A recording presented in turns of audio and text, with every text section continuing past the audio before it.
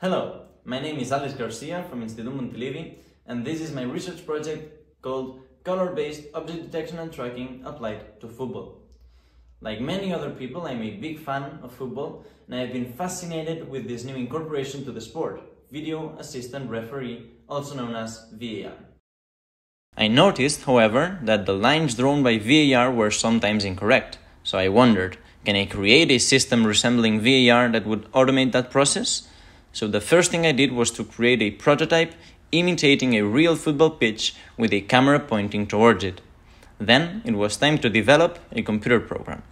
What I wanted was a system that would be able to detect and track a player and ball, and I succeeded in detecting both elements by their color characteristics, which, along with mathematical morphology and other filters, achieved this result you can see in the screen, where we can easily tell where the player is.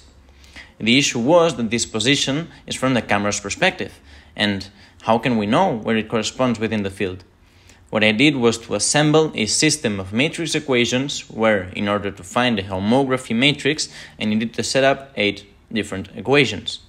To solve this system, I used these Aruco stickers, of which we know their positions in both coordinate systems. With this information, I was able to find the values of the variables and therefore the matrix. Using this very same matrix, I could track the player when it moved, and additionally, draw the VAR lines automatically.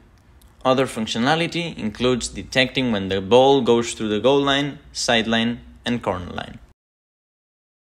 In conclusion, it could be said that it is possible to create a system similar to VAR and automate several processes such as offside line drawing and ball detection.